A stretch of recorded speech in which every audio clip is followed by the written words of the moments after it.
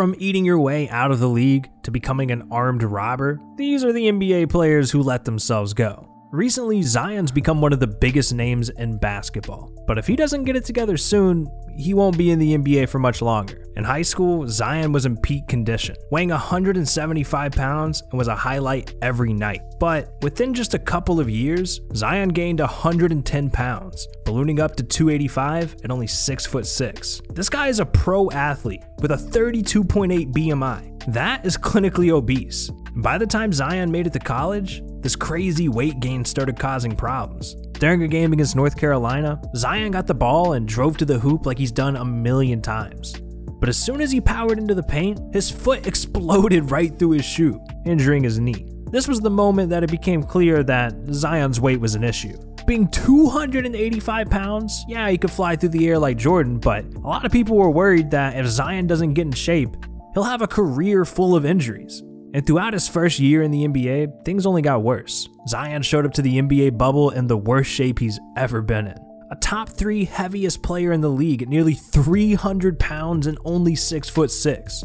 Only one other player in NBA history was around that weight and height, Robert Traylor, and he was also destined to be a star. But Robert's size ruined his career and life when he died at only 34 from a heart attack in 2011. Fast forward to 2020, and Zion's facing similar issues. He sat out more than half of the season, then when he did play, he was struggling to catch his breath and keep up. And you know NBA Twitter didn't take this lightly. All I know is, there's no way Zion can keep playing at this weight, and if he doesn't fix it soon, his career is going to be over. But Zion isn't the only young player in the league struggling. At 19 years old, Markelle Fultz was a top name in the country and destined to be a star. But his career was ruined within weeks of making it to the NBA. In college, Markelle didn't show much weakness. Dropping 23 points per game, Markelle was literally doing better than Michael Jordan at that age. So it's no surprise that he was drafted #1 in 2018 to the 76ers. What could go wrong? Heading into training camp, everything was going according to plan. But when Markelle showed up, something seemed odd. Markelle was shooting from his chest rather than above his head like he did in college. And when he was asked why, Markelle said, "It feels like someone's holding my arms down." It turns out that weeks before, Markelle started getting a mysterious shoulder pain that left him unable to lift his arms over his head. So he decided to change his jump shot up. But when Markelle started practicing this new form, it looked like he forgot how to shoot the ball entirely. Like, what is he even doing here?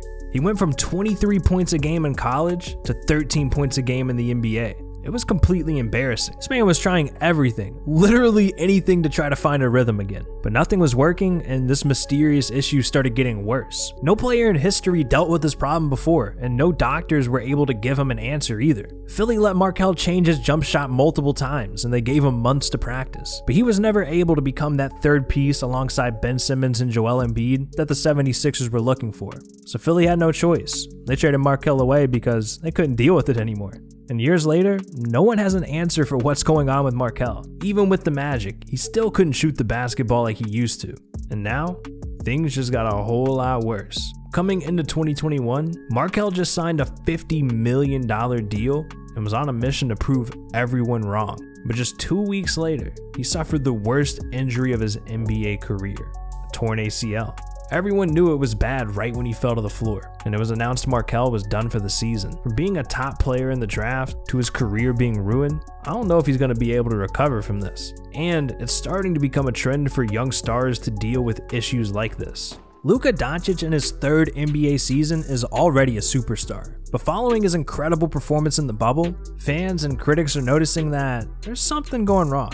Luka came into the league as a scrawny kid from Europe, and he's since tried to put on some weight so, he can bang with the big guys in the NBA. But I think he might have taken this a bit too far. During the NBA preseason, fans noticed Luka is looking a lot heavier than usual, and of course, they started mocking the poor guy on Twitter. Pictures came out where Luka was noticeably fatter than last year, and he instantly turned into a meme. Even Luka's trainer clowned him, saying he's not in the best shape. It was reported that Luka spent the hiatus from the NBA binge watching Netflix, playing video games, and eating all day. Luka was expected to become an MVP this year, but adding on extra pounds won't make it any easier. Reporters then asked Luka about his weight gain, and he said, "People on Twitter say stuff, but it's true, I'm not in my best shape. Never been a muscular guy, so what can I say?" While Luka's situation isn't the worst, he needs to get it under control, or he will end up ruining his career, like this next guy.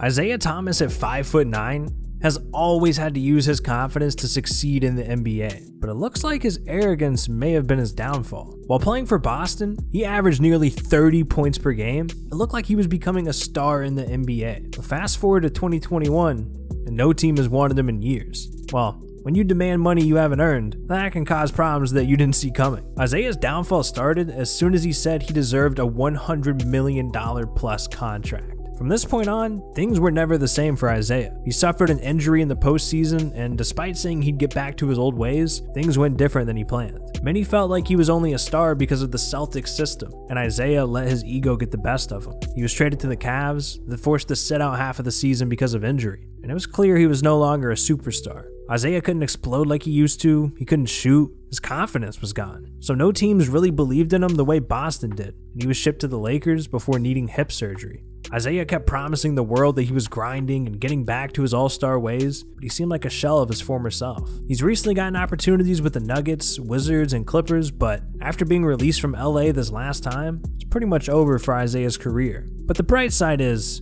at least he didn't become an armed robber like this next NBA player. Imagine going from an NBA star to an armed robber. Robert Swift's career took a turn no one saw coming. In high school and college, Robert was doing things not many players could do. 18 points and 15 rebounds a game. So it was obvious this man was going to be a top pick in the NBA. But being 7 feet tall and barely 200 pounds, Robert's family felt that he wasn't ready for the pros yet. But Robert didn't care. He declared for the draft anyways and was the 12th pick by the Sonics, where he signed a $4.4 million deal. But not long into his career, it was obvious that Robert made a huge mistake. He only lasted 16 games during his rookie season and literally didn't even average a single point per game. Knee injuries were completely destroying his ability, and despite having surgeries, the knee issues kept happening. Robert was expected to become a face of the NBA, but because of the knee problems, he didn't even last 100 games. His life was falling apart before our eyes, and people around him didn't make the situation any better. Robert was too generous with his money, helping people with new cars, college tuition, and more. So when Robert was cut from the NBA after spending the majority of his money, everyone disappeared and things got ugly. Robert fell completely out of shape, developed addictions, and became an alcoholic. It got so bad that he neglected his friends, family,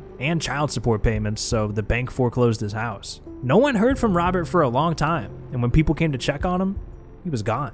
A camera crew made their way into his home to look for clues, and that's when it was discovered that Robert was not okay. Bullet holes in the wall, garbage piled up, bugs everywhere. It was the most disgusting home you can imagine. And to think an NBA player worth millions lived like this.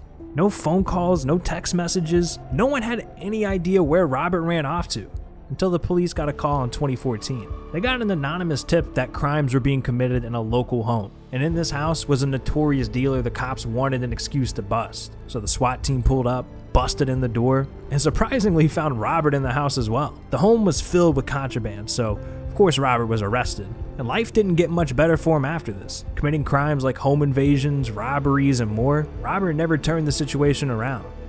Yeah, life doesn't get much more downhill for a pro athlete than that. Or does it? Latrell Sprewell is a 4-time NBA All-Star who had all the potential in the world to become a Hall of Famer. But unfortunately, this guy let himself go in more ways than one. First off, Latrell came into the league and instantly became a star, averaging over 20 points per game with the Warriors. No one could stop him except himself. One day during practice, Coach PJ Carlissimo was watching the players closely. And Latrell was having an off day, so PJ yelled at him to make better passes. But Latrell took this criticism to heart. Latrell ran over, threatened to kill the coach, and choked him out until teammates pulled him off. Jesus. And that led to him being suspended for 68 games. But he wasn't done yet. After the suspension, Latrell was traded away, and for years, he was playing pretty well with the Knicks and Wolves. And he was doing so well that Minnesota offered him a $21 million contract extension in 2004. But Latrell decided to turn that down, saying, "I got my family to feed." I guess $21 million wasn't enough. This brought Latrell some horrible karma. That season ended up being the worst he ever had, and Latrell was never offered another NBA contract. But he ended up retiring with $100 million to his name, and you'd think that was enough to last a lifetime.